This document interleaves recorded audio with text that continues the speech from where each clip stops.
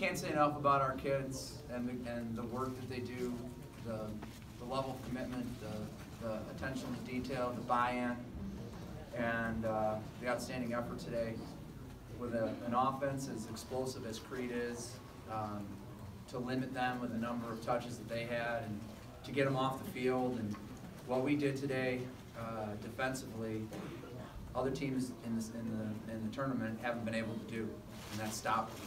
And our guys just battled and did an outstanding job. And our offense was able to run enough plays, convert enough third downs, chew up the clock, and putting that together made for a great team win. Thank you. Questions?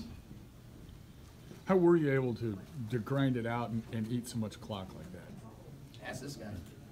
You know, a lot of our plays today Ben called, and you know, he got us into the right plays, and see what he has to say.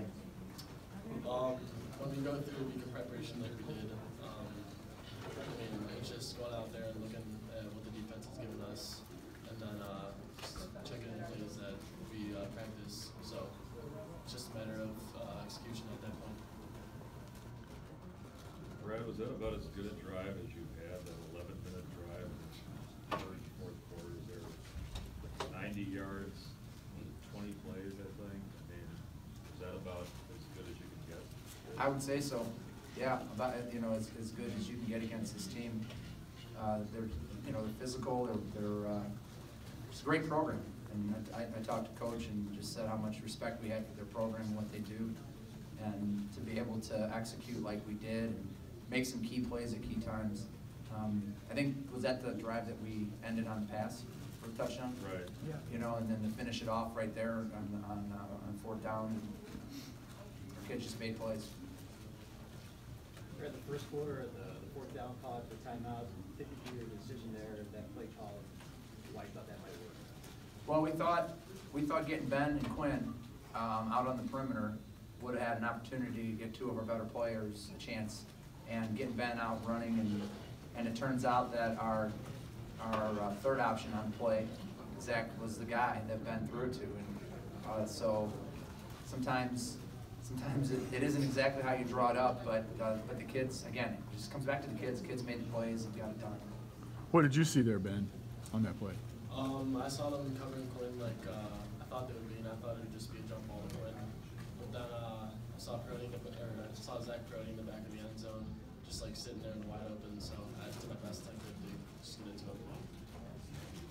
Addison, when you guys are just slugging it out like that long drive, what do you think that does to the defense? I think it really, for us, it really motivates us to see them down and keep us pushing, especially for linemen. We see them huffing and puffing, hands on their hips. We use that as motivation to keep going, stronger and stronger and harder and harder. Coach, you're an assistant in 2009, and then you've been back here twice since then, and obviously runner-up. How great does it feel to finally have won it all this time? Still, I don't know if it's really hit me yet, other than the cold from the water. But you know, every time you go down, the kids are great. Every group we've had has been outstanding, and this group just was able to make plays at really key times. It really did, and with 2 fourth down touchdowns and stopping them. So I know it certainly is an essential accomplishment, but you know, it's great having guys like this that buy into what you want and just work as hard as they possibly can for our coaching staff.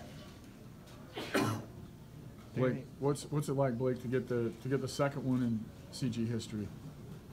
This is something I've been looking forward to for a really long time, ever since I was a little kid, and feels amazing knowing that we're the only second team to go 14-0. My brother last year, he was super happy for me because he missed out on last year, and I know everyone, we represent the entire team, and everyone who's ever played before us, they're alumni, and I know it means a lot to our community and everyone that's involved with it. Danny, how tough is it to game plan for their speed on when you're on defense?